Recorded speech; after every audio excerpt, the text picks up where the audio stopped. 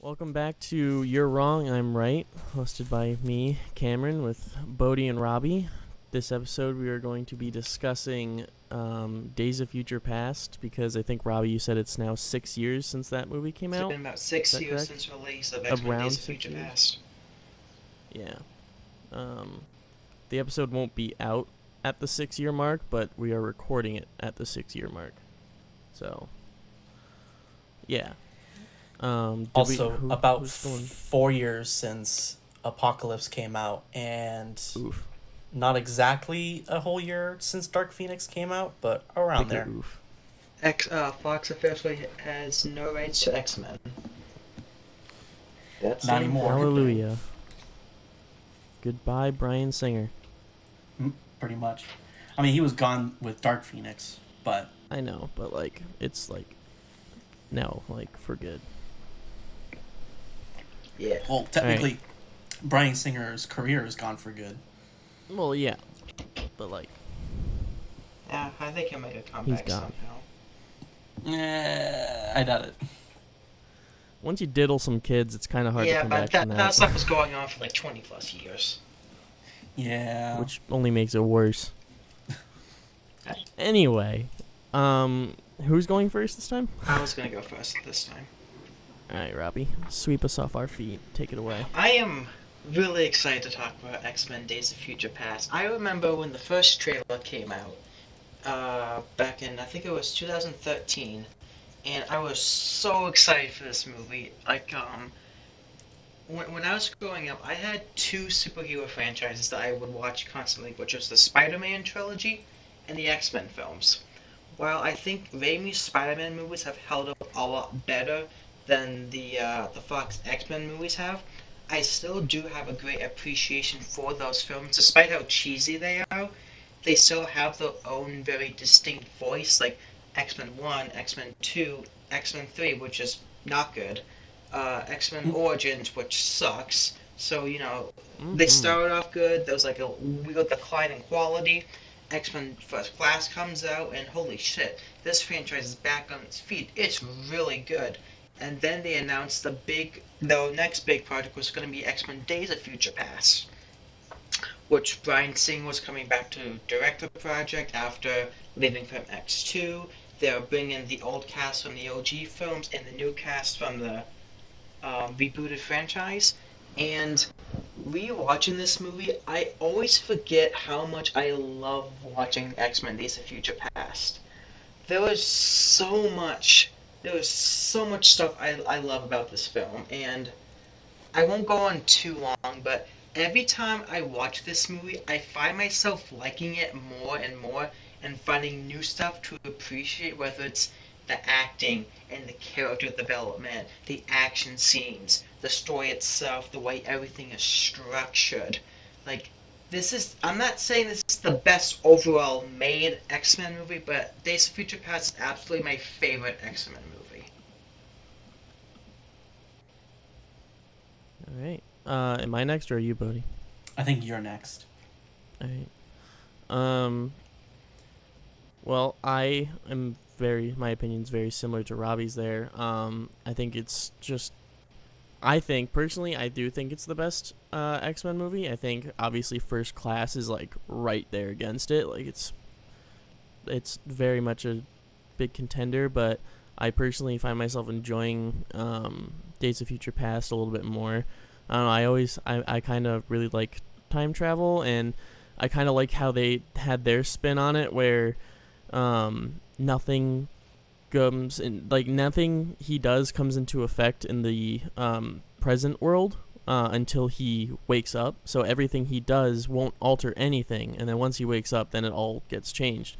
So they kind of coexist in the same way. So it's it is kind of like a race against the clock while also going back in time. I thought it was kind of an interesting take on it. And the acting in it is just incredible.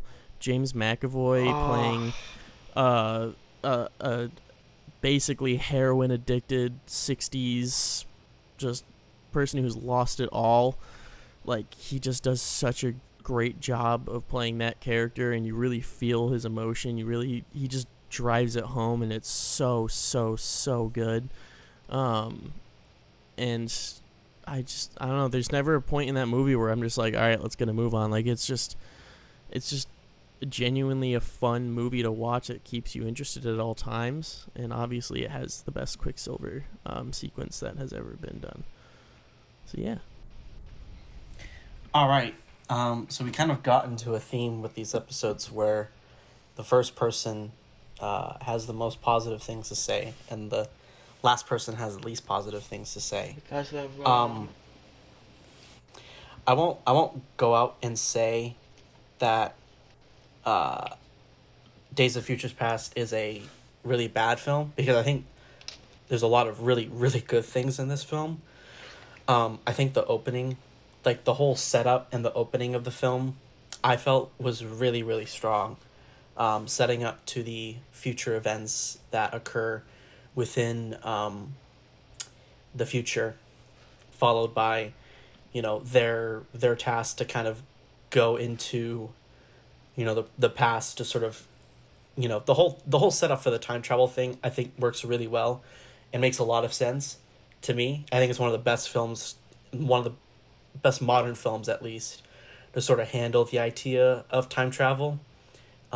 Because if I remember correctly, most time travel films, you send your physical self back in the past, and it just becomes this very wishy-washy thing, like basically a Back to the Future premise. But I really like the approach of them going, taking Wolverine's conscious into the past, and having him play out those events. And the way he does it is very to the point and blunt. He's just I'm from the future. This is what happens.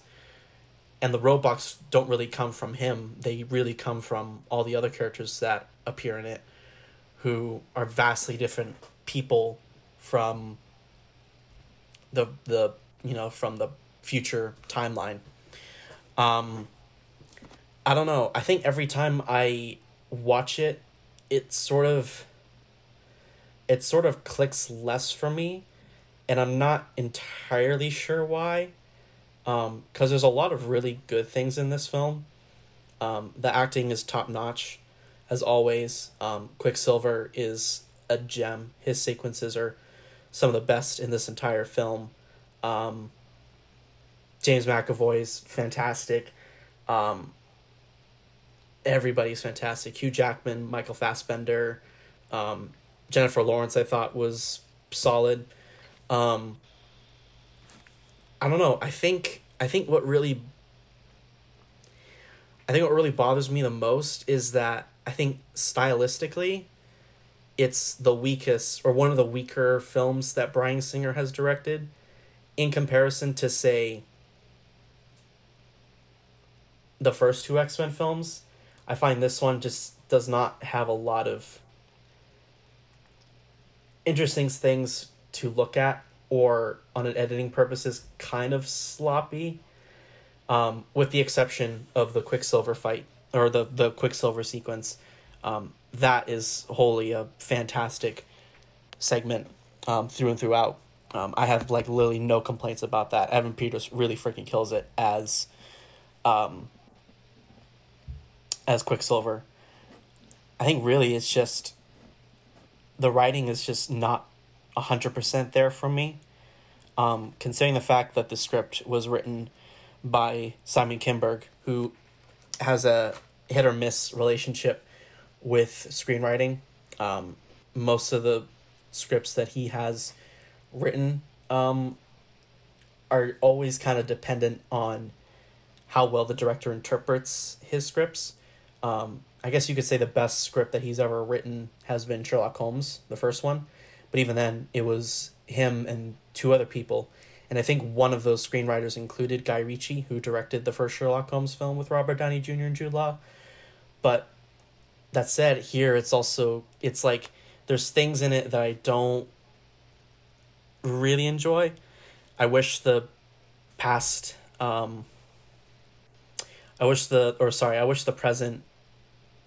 X-Men had a little bit more to do. They kind of disappear for almost an hour until in the past, when Wolverine and Beast and Xavier go off into Paris to try to stop Mystique from killing Bolivar Trask. And then Wolverine starts having these PTSD moments when he sees the younger Colonel Stryker, which I really, really liked how Colonel Stryker was in this film and as a younger version. I thought whoever played him, Josh, not Holloway, Josh something. I thought he did a really fantastic job at kind of portraying a younger, sort of smuggish. He kind of conveyed the smugness that Brian Cox had in X2, which I really enjoyed and appreciated. I think this film would have worked better for me if they followed up with Matthew Vaughn's original plan of having another film in between First Class and Days of Future Past, because it goes from First Class, where it kind of sets up the X-Men and the school, and Charles is crippled and all of that, and the Brotherhood, and then, you know, they jump obviously 10 years later into the 70s, different time period, and it's just like, well, the X-Men, or the school at least, is no more. It's just Beast, who can turn back into Hank McCoy whenever he wants. Professor Xavier, who can walk now, which I don't really buy the fact that he can just magically fix his spine. I know it's a science fiction film and, like, it shouldn't matter, but, like, that's not how biology works. Bodhi, I don't know. I agree with you on that when one. you can buy someone sending someone self-conscious in time into their body, I don't understand how that's what you don't buy. Because it's not, okay, it's not like, it's not his mind saying, like, you can't walk, just walk, you know? It's not, there's nothing mentally hindering him from trying to walk. Using a character who just goes through walls can send someone self-conscious back in time X amount of years. Maybe if they explored more on that instead of just writing it off like they did. I just always felt that was kind of just like haphazardly written as an explanation. I've never bought it. I'm sorry, Robbie. I don't know what else is in there that I think that's kind of it. I think besides just like some wonky parts in the screenplay and just it kind of being the weakest film visually from Bryan Singer's X-Men films, I think it's still fairly solid. I think Future Class is still the best just because the writing in that First is... Class? Oh, what's that? First Class, not Future Class. First Class. I think First Class is still my favorite X-Men film because the writing in that is handled a little bit better. But otherwise, I think this is still a really good X-Men film, if not a bit flawed, in my personal opinion. And your issue having, like, for me, I think the script is one of the best parts of this film because somehow I think Simon Kinberg managed to make it both a character-driven film and a plot-driven movie. Like, it absolutely is plot-driven. Like, Wolverine goes back in time, he has to convince Charles and do all of his other wacky shit, but there was so much real and raw human emotion in all of these characters. And I know a lot of people, when the movie was announced, oh, Hugh Jackman's coming back as Wolverine, everyone's kind of like, why the fuck do we keep resorting back to him? I love how this is way more of an ensemble piece versus the previous three films, which was very Hugh Jackman, Wolverine is the lead. And in this one, I love how you really get to see the character development he's had over the course of all of these movies, because he has to be the Charles figure, really tapping into the emotions of all of the characters and bringing them all together. And he admits that he's not the best at it, and he's kind of having to figure it out on the spot. And I loved seeing that character development within Logan. It's just for me, it's a great continuation of both the original trilogy and the new ones. And I know, I can understand why you have an issue with there not being a second film before Days of Future Past.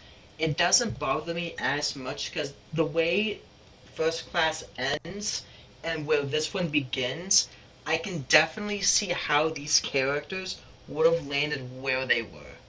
And I just think the movie just has a great sense of fun and heart. Like, for example, one of my biggest issues with the MCU movies is they don't know where to put comedy. And it was so refreshing to watch a comic book movie where, in this one in particular, the comedy never upsets the drama. The comedy is spaced No. out incredibly well, and it all feels natural. Like after the incredible Quicksilver, no, it was like right before the Quicksilver scene.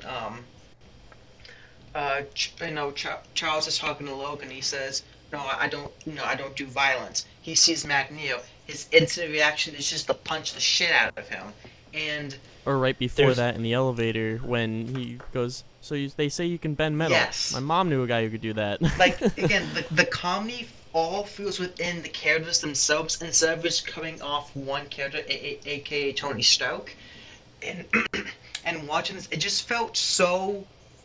felt so relieving and just so it felt like a breath of fresh air to see a comic book movie able to balance tone incredibly well.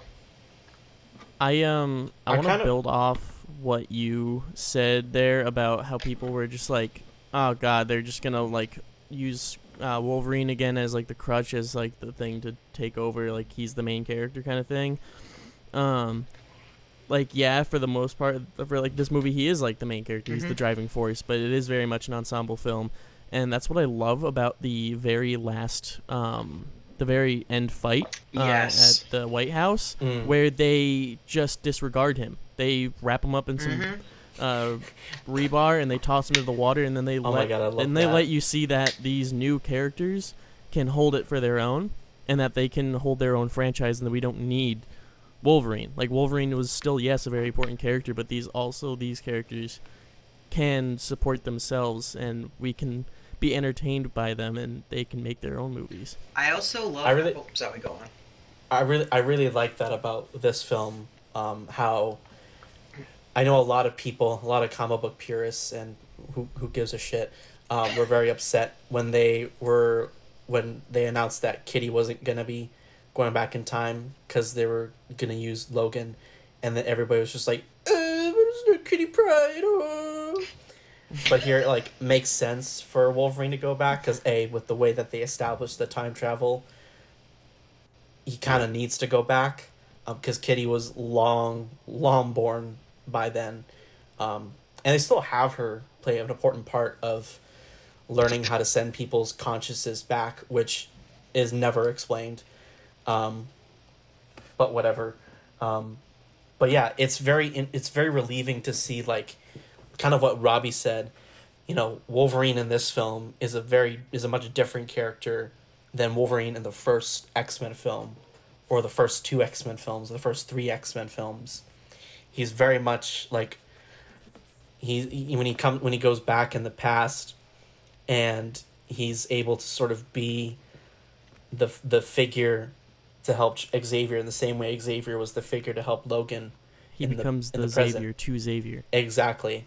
And I felt that was really, really nice character development on his part. And I do think it's really nice that when watching it, I noticed the same thing where Wolverine isn't the central figure.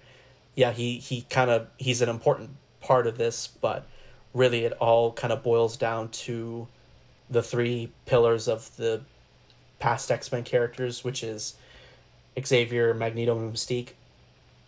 And Wolverine is just kind of there. Well, and I guess Beast too. I could probably count Beast as well. And Logan is just there to kind of, help move the plot along. And like when they literally yeeted him out in the final fight scene, that was really cool too. And even the way that they set up like this new version of how he gets taken in by Weapon X, that was pretty unique too, because literally his mind has been, like, at that point, there's a reason why his mind has been wiped out, because literally anything before that, it's like, the fuck just happened, So I felt that was very unique, and it made a lot of sense to me. Yeah. Something I also love about the final confrontation in this movie is that I think Days of Future Past does a really good job of, I'm going to say this quoting Ryan Johnson, subverting expectations. But it's done in such a distinct way. Like, you expect the final fight to be this big, gigantic, spectacle. And the thing that stops the entire conflict is Charles giving Mystique such a heartfelt, like, speech, and it doesn't feel forced, and it feels completely in line with the characters. And I love how the conflict in this movie is resolved. It, again, like, the movie does a really great job. You think you know where it's going, but they throw an intervention that just barely manages to slide it off the course, so you're constantly guessing at what's going to happen next. At least that's what it was for me, anyway. Yeah.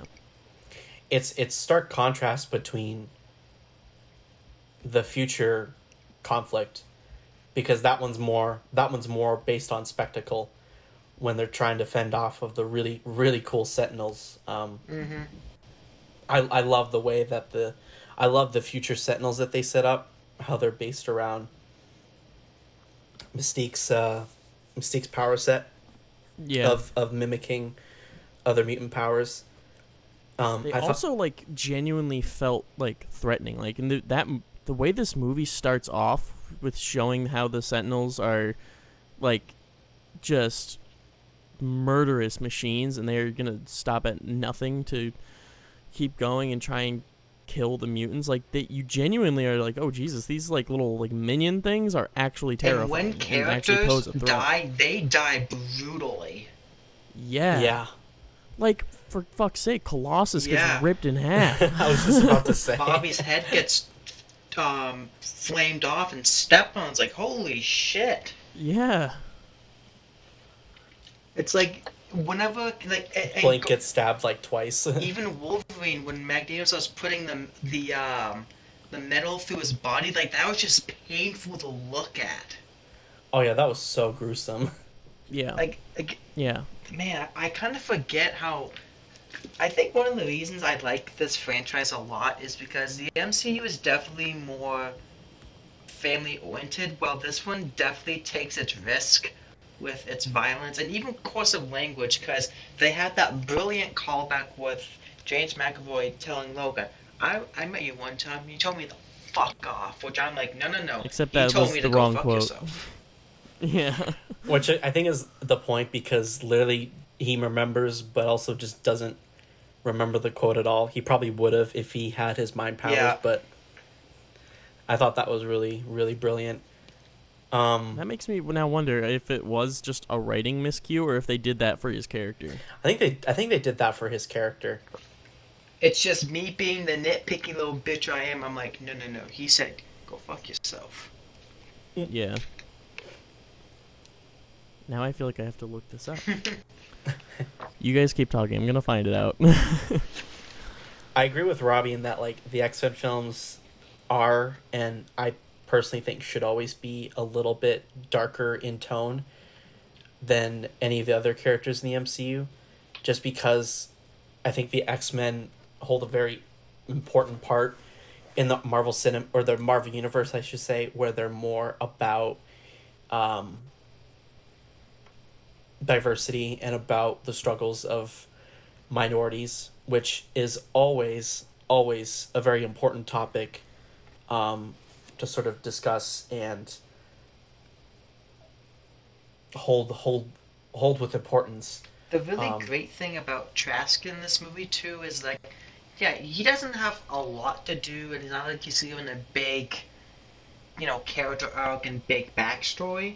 But Peter Dinklage, A, is really good in this movie, but B, Trask is just his character is just a theme for what the entire films have been about, which is discrimination and them simply not understanding.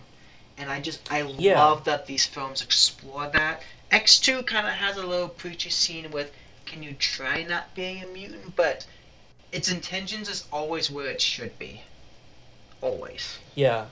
And even though I think Bryan Singer is a big piece of shit human being that deserves absolutely no credit, I will give him the benefit of the doubt that his his idea to focus on those themes heavily with the first two X-Men films and this film that he directed, I think is the best thing about these X-Men films to me, and the way, and that's how they kind of get elevated above like typical comic book films, because these have like a very important real life theme that anybody can watch and relate to. And I pray that now that the X-Men franchise is back in Marvel Studios' hands, that they continued those themes. Otherwise, it'd just be kind of dumb, in my opinion, to have to just make them another Avengers or another Guardians. I think that'd be very wrong to do in this particular situation. The most disappointing part about Disney now owning X-Men is that we're not going to see James McAvoy and Michael Fassbender in these roles again. And they are so fucking compelling, not only separate but also together. This, to me, is what Anakin and Obi-Wan should have been in the prequels. Yeah. And I know Yeah. a lot of people, like Magneto, as well written as he is, kind of falls into the cliche of I'm on your side, but now I'm on my side. I'm gonna betray you. Ooh, mustache twirling villain time. But I feel like it works in Days of Future Past because again, you understand the motivation, and within this timeline, you just buy. It's not like X-Men Apocalypse where it's like, yeah, I've seen this before. Or even like Dark Phoenix is like, yeah, I've seen this before. It still feels refreshing enough while being familiar at the same time. Mm-hmm. I completely agree. No, that the casting in this was 100% amazing, and it's just kind of Yeah. unfortunate that it keeps getting boggled down by studio executives that don't know what the fuck they're doing and Mhm. really shitty screenwriting. Yeah, yeah. So yeah, another thing I really do like about Days of Future Past that Cameron mentioned earlier, I actually really love the editing in this movie because everything feels so in the moment and everything moves so quick, but it's not like we're moving like let's say Rise of Skywalker, to where it's just a plot moving because the plot requires it to move without a breather. And this movie is able to be fun and exciting while nothing much is happening, and then when you get to the big set pieces, it's still fun and exciting. Like there is not a single moment this movie wastes. Every single scene builds upon the last in a very coherent way. I wholly disagree with at least most of the editing. Um, I think my dislike comes in tandem with the way Bryan Singer shot a lot of this film, and it's weird to me that he's working with the two same individuals who helped him on X2 and one of them on X1. Newton Thomas Single as the cinematographer, or Siegel, I should say, and John Ottman as the editor, because I think for the most part he's worked with these two since the beginning of his career, and basically has only worked with them since everything up to Bohemian Rhapsody, because there's no way those two are gonna ever fucking work with him again. Um, I think this is more of a Bryan Singer thing than either of the two. Kind of knowing the history of Bryan Singer's behind the scenes working, and a lot of interviews that I've read from John Ottman, especially when Bohemian Rhapsody came out, and how he was explaining how a lot of times Bryan Singer would not even be involved in the fucking editing room when John Ottman was working on these films. Um, I think this is a lot of the weird cuts that I had personal issues with, and the weird shot ideas that I think some of them are just a little bit like too wide of a lens choice for my liking. But I think a lot of that just kind of comes down to Bryan Singer rather than either of those two. And when they kind of just like look wonky in tandem, they just kind of come up with a very weird edit and weird looking scene. So I think most of my complaints visually about this film comes from just Bryan Singer's somewhat absent direction. And I mean, I'm not going to sit here and tell you the movie has great cinematography, because I never saw the cinematography in the movie as bad. I just found it very It's just serviceable. nothing special. Yeah, Yeah, but like if you I compared it with, because I was curious, because I was watching it and I was like kind of looking at this film and I was like, I don't remember the last two films that Bryan Singer directed this looking this not well, like, composed and edited. So I looked back on a couple of clips from the first X-Men and X2 films, and I'm like, wow, this feels like a completely different creative team. Like, no joke. I feel that there's just I never would have suspected that that Days of Future Past would have came from these three at all. Like, I think visually and stylistically, those first two X-Men films are so much more unique and better handled than this film. And I don't know why I feel that way. I just kind of do. There's just like something that's like a little bit off for me when watching this film. And then I got even more curious because I have not yet seen Apocalypse. It's so 'Cause bad. I just don't care for it, and I haven't seen Dark Phoenix yet. I was watching Also clips from so bad. Apocalypse, which, again, sort of like is also just kind of stylistically like bleh. not necessarily all over the place, but like just kind of questioning the creative decisions that Bryan Singer made with those clips. And then when I watched Dark Phoenix, I was watching that, and the cinematography just was 100 times more impressive than the past two films. Which is funny because it was Simon Kinberg's first film as a director. So I have no idea if that was more of the DP Mario Fier, I think it's his last name, the dude who did Avatar. If that was more of him kind of leading the visual look of that film, or if that was like Simon Kinberg generally like knowing how to compose and how to sequence good shots. But I felt that looked way stronger than either of those, either Days of Futures Past or Apocalypse. So I don't know. That's kind of just me rambling about my DP mind kind of just coming in being like, Yeah, it doesn't look great. I'm not going to sit here and tell you it looks fantastic.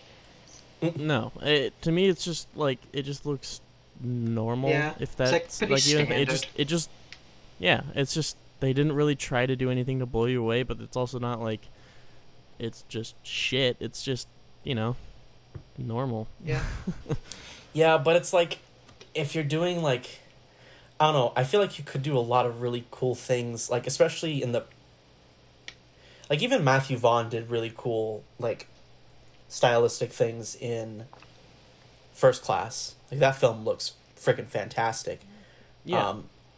And it's a shame that it's like one of the few Matthew Vaughn films that's like really like takes itself very seriously.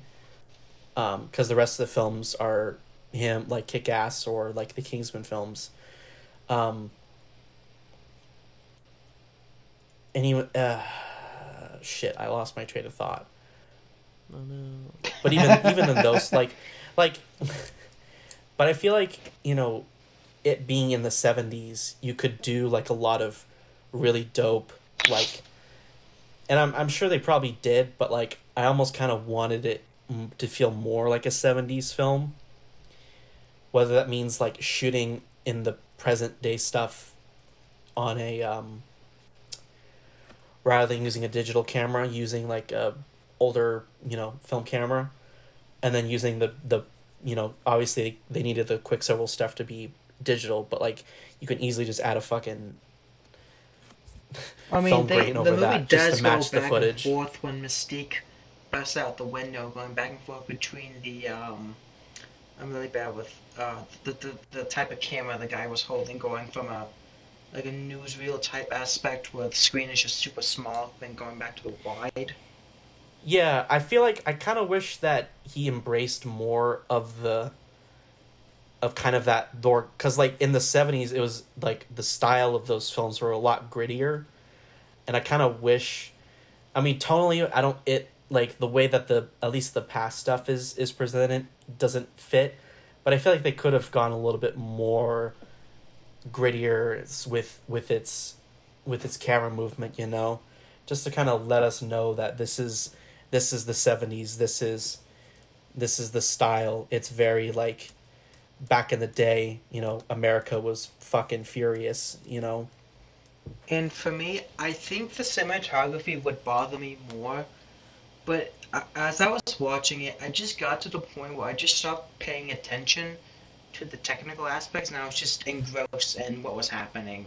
I was so Yeah, invested you with just the kind of fall into the characters. story. Yeah, I very much fell into the story and what was happening, and I wanted to see what they're gonna do more. Like again, talking like some great character moments.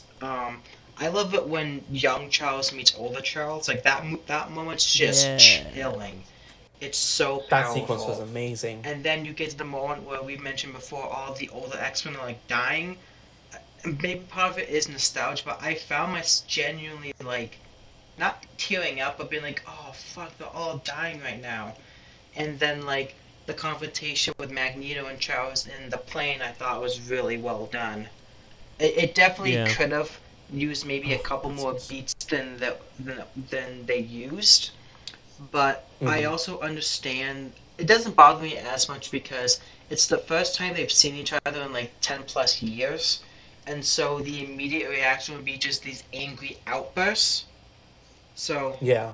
for me that worked, but this movie it just has so many great character moments that in the typical big budget spectacle film would just be completely ignored or would be compromised in some sort of way. And the movie always puts its characters before its spectacle. And when it does decide to do these action scenes, the action scenes are just so well done.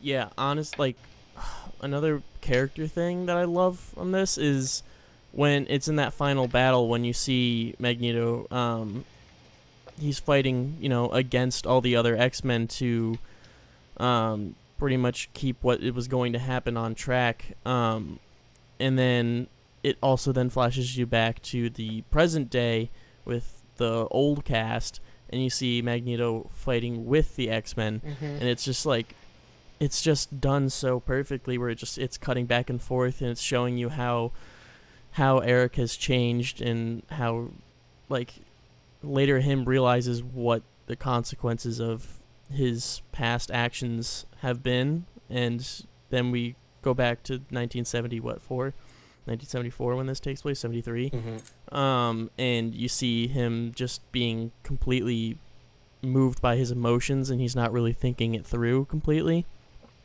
I like it a lot. Also, I found no thing saying that they intentionally had the misquote. Everything I'm seeing is just that it was just a straight up misquote for the fuck off. Well, this movie's a 1 out of 10 then. Also, I loved oh, I loved it when they interspliced Magneto's speech in the past to the events in the future. oh Yeah, Because yes. it's a huge juxtaposition of Eric going like, this is what I want for my people, and then the future shows like that's what it eventually leads to. Yeah. And that's what I mean when I say I really like. Because that's just really good editing, to me anyway. Like, Yeah. just Oh yeah, that sequence was yeah. like, that was really well done. Also, something I don't really see a lot of people talk about is the music in this movie.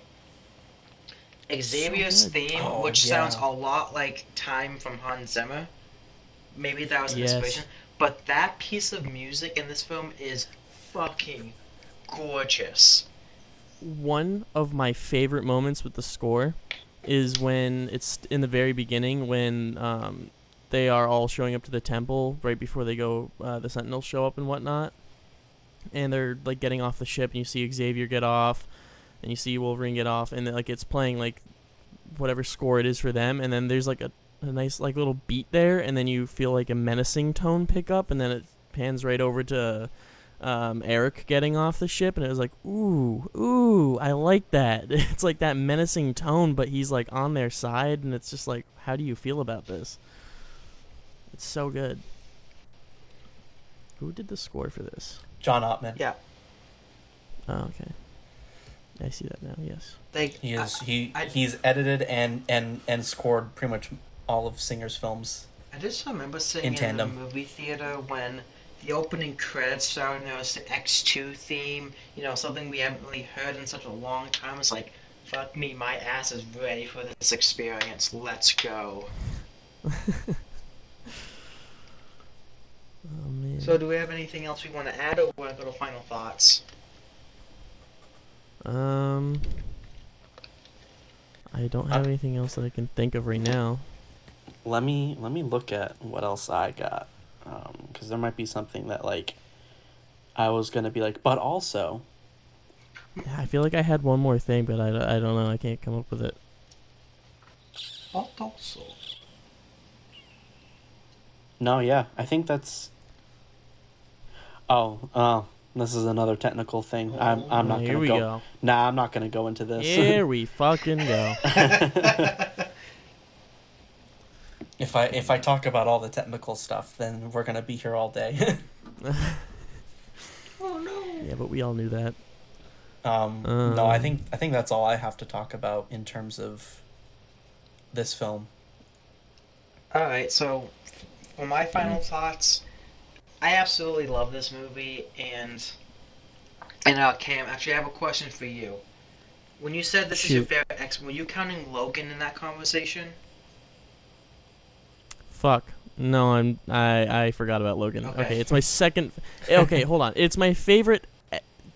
Logan's not an X-Men. I'm gonna say, like, ensemble X-Men film. It's my favorite. Logan is a character piece. It's not really an X-Men film. Okay. It's a Wolverine film. Alright. I'll say it like that. Even including Logan, this is my favorite X-Men movie, for me anyway. It does everything I wanted in a big spectacle movie. It has exciting action, it has plenty of character moments, it manages to achieve all of those almost seamlessly in a movie that's over 2 hours but feels like it's like half an hour long. It moves beautifully. I absolutely love this movie, and I was gonna give it an 8, but the more I talk about, I'm gonna give this movie like a light 9. For me, it does almost everything. But if the movie had like the cinematography of Logan, this might be a 10 out of 10 for me. But at the moment, I'm going with a light 9.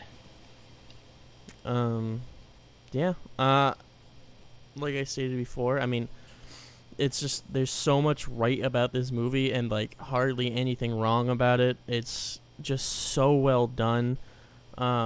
It's just captivating. It just goes. It's got its own original takes. It spins some things in certain ways compared to like how comics does it, how the comics do it, and it's like it works. And also, Hugh Jackman just got insanely jacked for this movie. The fact that he looks better in this than he did in the year 2000 is scary. It is insane. He like, just that keeps dude looking better and better. I mean, you're basically punishing your body at that point with what he was doing, but like, it's just nuts. The commitment he had to this role this was like, I don't know. I'd say this movie was like it was absolutely in the third act of his career as Wolverine, but it's just like he committed to that role for 20 years. Like, it's insane, or 18 years or whatever.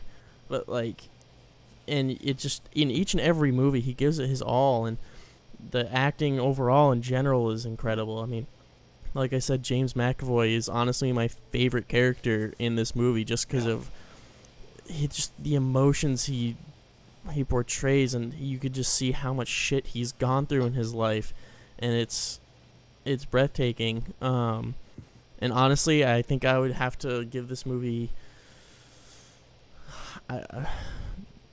not to be unoriginal, but yeah, probably 9 out of 10. The only thing it was really lacking was great technical aspects, but I can see past that. When if the story's good enough, the characters are written well enough, if the acting is amazing, I can sacrifice a little bit of technical just awe for good story and acting. So yeah, 9 out of 10. I'm probably gonna give this like a very hard 7 out of 10. I still like, despite my shortcomings with this film in a lot of the things that the film doesn't really do a good job explaining at, and just having a very weak visual style to it. It's still a really solid X-Men film, and certainly one of the better ones in this franchise for sure. I'd probably put it at like third or fourth on my favorite like list of X-Men films. Actually, I'm conflict. Well, I probably would put it. I'm trying to think. Do I like this more than X2? And I'm thinking maybe, just a little bit. I think I like the fact that it's a better ensemble film than X2, and I think that's why I would put it above that, because it's more focused on multiple characters rather than X2, which is kind of very Wolverine story. So I put that at 3. First Class is at 2 for me, and then Logan obviously is number 1 for me, because that movie is a fucking amazing, so good piece of work and cinema in general. Yeah, I think that would be my ranking, in terms of where it stands for me as one of my favorite of X-Men films, and also the ranking that I would give it as a film. I still think it's a solid watch. Things that work in this film work really well. Things that don't work don't really hinder it too much. But otherwise, I think it's still a pretty solid X-Men film. All right. Well, that was another short and sweet episode, but I don't know. I feel like we got a lot out and talking about Side it. So note, this averaged an 8.3 out of 10 for us. damn. All right. Nice. So yeah. Thought that was a good episode. Next week, we will be talking about Uncut Gems, because that just came out onto Netflix. If you want to be able to date when these podcasts are recorded, that's how you can Please do it. watch Uncut Gems. Oh my Yeah, goodness. we're all very excited for that episode. I think we can probably make that a longer episode. Not that they have to be. I just think that's gonna turn out to be a longer one, because I feel like we can all talk about that that's gonna movie. be a very high scored. Yeah, yeah.